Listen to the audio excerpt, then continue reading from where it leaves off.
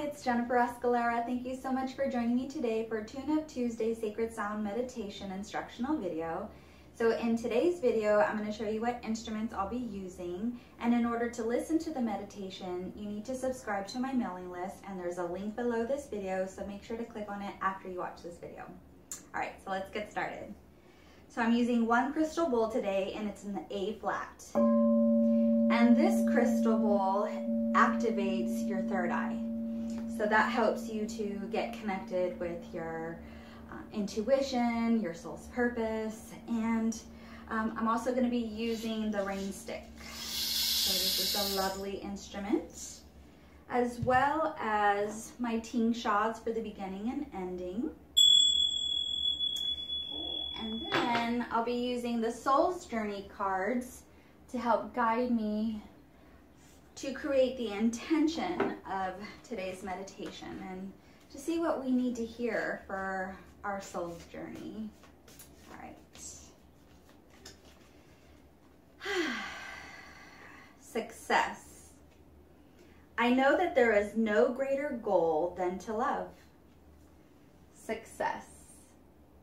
I know that there is no greater goal than to love. Oh, that's so nice. So this is a great card for us to connect with our soul and to remember that our soul's purpose is really to love. And there's a quality about your life that you can have when you come from a place of love and compassion. And that's really going to be your measure of your success.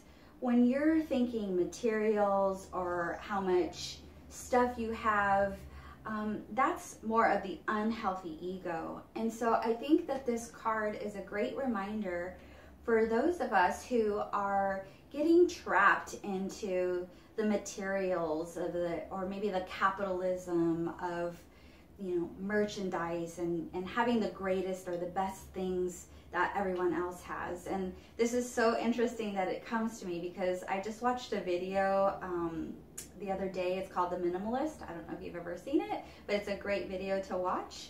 But yeah, I mean, I think that this is an awesome way for you to connect with your soul and making sure that you are coming from a place of love and compassion. And the more that you are able to express love and being loving, the more you're going to receive back, and vice versa. Let's say that you're a giver and you're not receiving enough love.